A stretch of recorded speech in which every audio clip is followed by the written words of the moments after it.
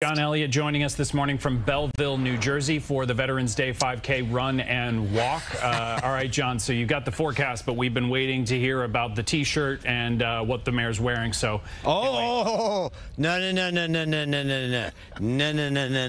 It is not a T-shirt. This story just kind of showed up. First off, good morning, Mr. Mayor of Belleville, Michael Melham. How are you? Good morning. Thank you for having me. When do things get going here? About 8:45. Okay, and I know you got to do, so I want to talk about this real quick. Why is this parade and why is this 5K run important? It's very important. Here in Belleville, we stand with our veterans. And for so many years, they just weren't acknowledged, especially in recent times. So for the past 6 years, we started a Veterans Day Weekend initiative, which is a 5K race, which raises money for our local organizations, as well as a scholarship for a Belleville High School student. I love it. I think it's so great. So now I want to talk real quick.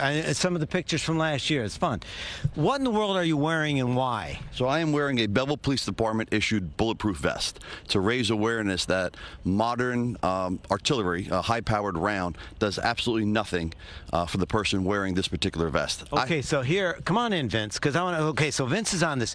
You shot what into this vest? I shot a high-powered rifle, which people would consider like an AR-15, into this vest, which is, again, issued by our Belleville Police Department to show that the bullets, if I were to turn around right now, you would see the exit holes out the back of this vest. Okay, you shot an AR-15 into this vest. No one was in it. Now turn around. What's this prove?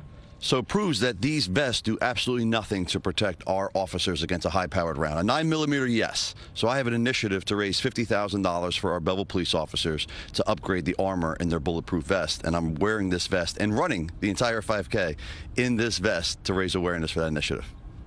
I mean, Veterans Day is about service, but let's not forget the men and women who serve every day in police departments like Belleville. What a great idea. Thank you. You got a future in politics there. And he also has a future. He's got to start the race, so I know we're kind of taking your time. Thank you so much, and God bless you. Perfect. So he's got to take out. He's got to run.